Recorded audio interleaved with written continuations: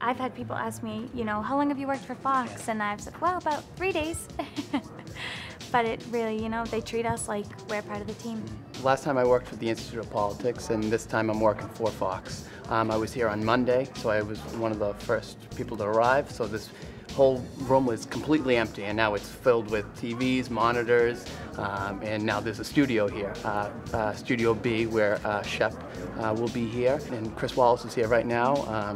Downstairs, and their offices are in the Arc, so where I study for my finals is where Chris Wallace is studying for the primary. We'll definitely never look at Cushing the same way ever again. Yeah. I'm getting, twice the real life experience. And it's really eye-opening because it helps you see, especially in communications, it's such a broad field that seeing how it breaks down and how it is in the real world makes you see what you might want to do and where your skills will fall into play. We get to meet anyone ranging from our own professors being interviewed. And then yesterday I met the governor of South Carolina, so you never know what you're going to get.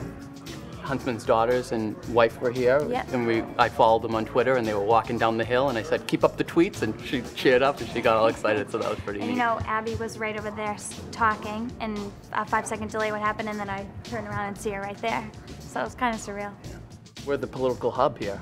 We have the Institute of Politics, and I'm a senior, and I've been interviewed by the Wall Street Journal and the Union Leader, and what do I know? But actually, apparently I know a lot, so I didn't know that. But we both went political communication class together, so we're learning it in the classroom, and now we're living what we're learning. Right. So it's been amazing.